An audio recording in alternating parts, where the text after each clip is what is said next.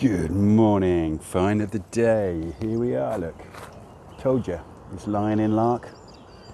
It's over. Car park field.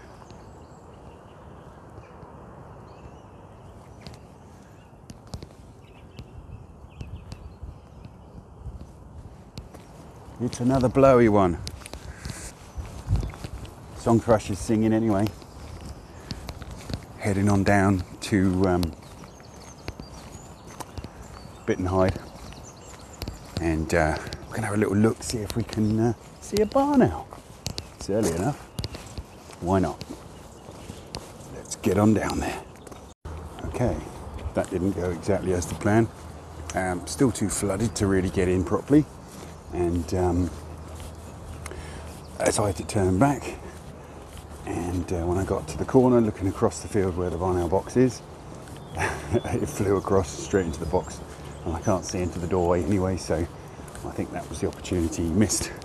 It will be rather nice when it stops raining and blowing a gale most days, because then we'll be able to walk around the park and look at stuff. That'll be really novel right now. So just in case anyone watching this hasn't seen a barn owl box before, this is what they look like. And on the left hand side, oh, there he is, look, there's his little face. Oh, that's a bit of luck. So here we are, getting something. Can you see him rocking his head? I'm doing it again, keep saying his. No guarantee it's a his at all.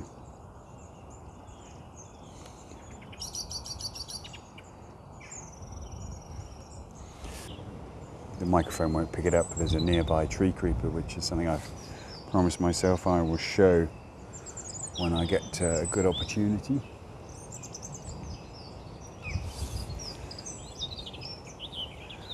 So definitely not what you call memorable footage of barn owl, but barn owl it is. Just see the lights just picking up slightly now, so you can just about see its head. But interesting little rocking motion. I'm guessing, I haven't read this, that to get a better three-dimensional view of what's below, they rock their heads because it allows the eyes to do something.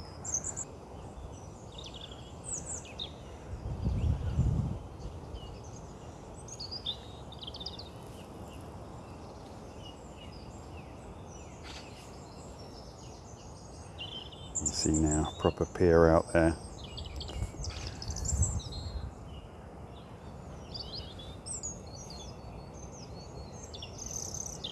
I don't want to. So I was going to show you my new toy.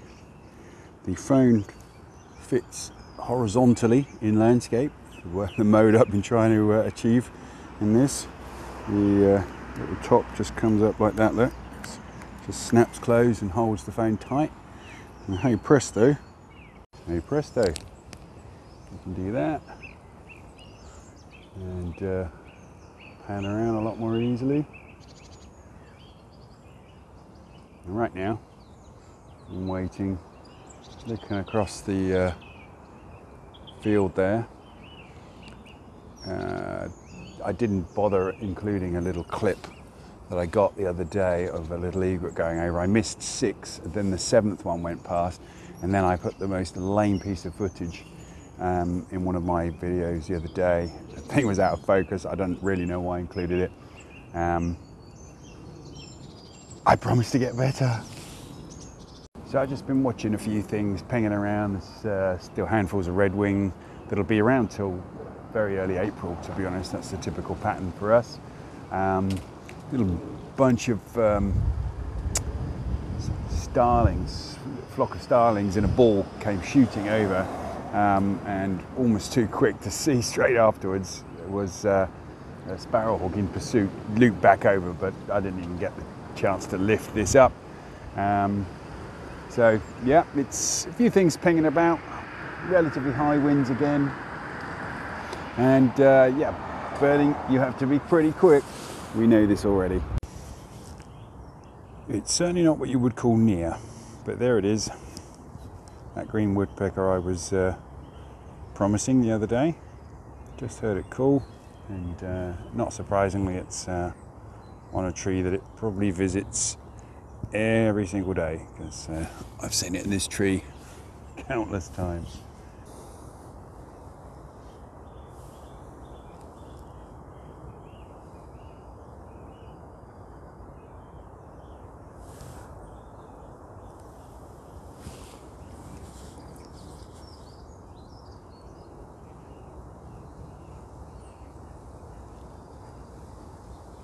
I should be able to muster some better, closer footage than this, because they do spend a lot of time in the field behind me, the car park field. Here, just coming in the foreground there. Pretty distinctive, black and white.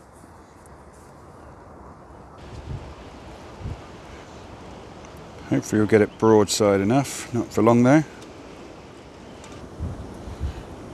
Give the game away. It's a goldeneye. So yeah, slightly better. In these conditions, in fairness, it's pretty hard work.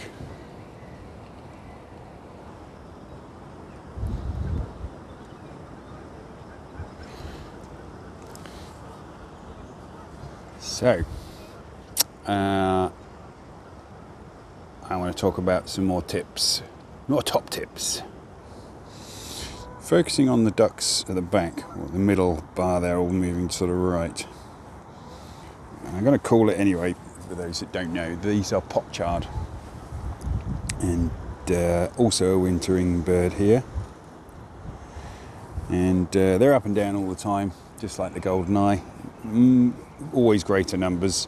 I think in some the best counts we've had at our little set of gravel pits is sort of about 200 is a good number any winter, but somewhere between 90 and 150 is the typical. Whereas goldeneye, our peak I think was 44 or 46, not quite 10 years ago, but getting on for that. I don't think we've got, well, we got close to double figures on 1 or 2 days late last year. So it's a much more uncommon duck, the goldeneye. But the top tip really I was going to refer to is when you have a set of gravel pits like we have that are on a country park. Oh, there he is again, look.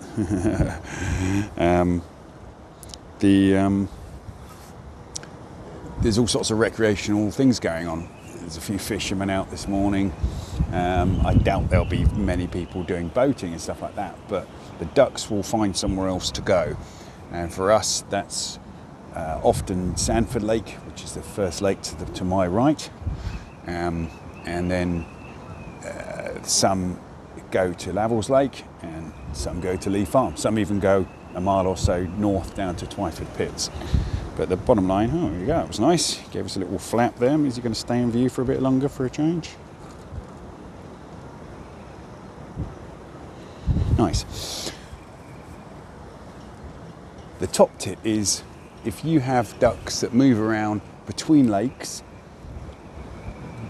generally speaking, they will find another lake to go on to.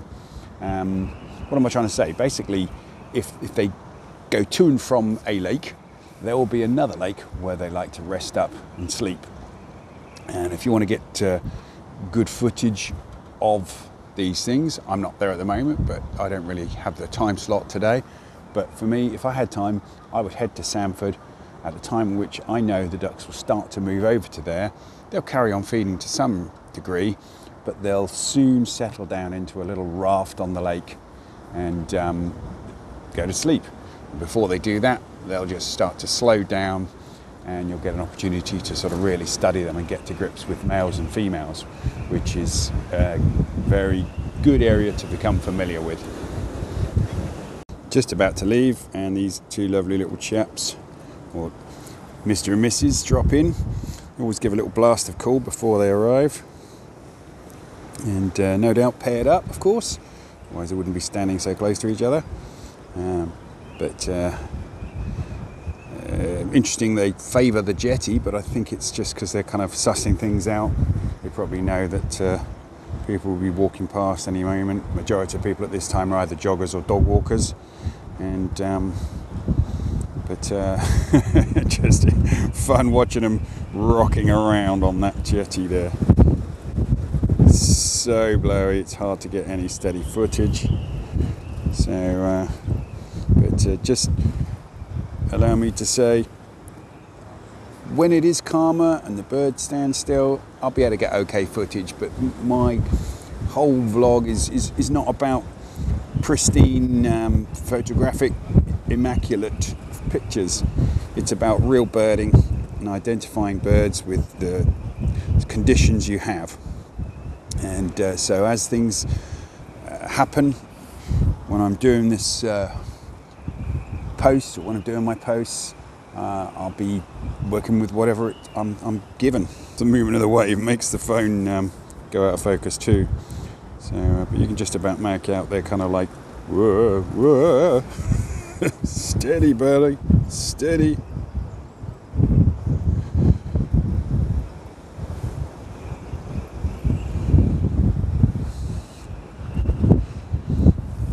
And again, I'm going to wander over to your mate. Not that much jetty left. We're pretty near the end. They can make an easy escape when they need to, and they almost certainly will. They won't stay on there. I don't know whether you could see the mud on the right-hand bird. This is a species of wader, and oystercatchers in particular do like the grassy areas of the old golf course and the landfill, where no doubt they will find worms and all sorts of other lovely treats that they like.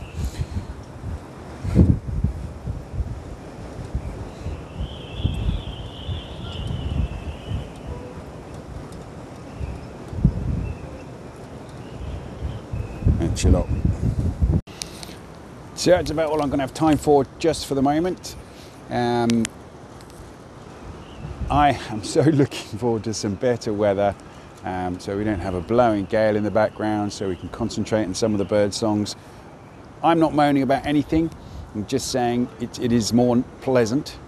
Even I admit nicer weather makes a nicer birding experience, but it doesn't always make nicer birding.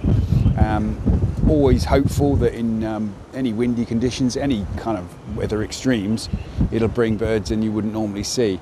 We haven't seen anything so far, but I haven't been out for several days. So again, you can't have your finger on the pulse if it's days and days between when you get out to your local patch.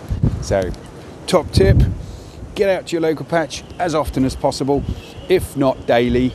And when you're getting into migration times, more than once a day, and you can watch the picture changing and unfolding all the time. I'm Fraser Cottington. This is Find of the Day. Don't forget to smash the like button, share, and hit the subscribe so you get notified when I put a new video up. Take care.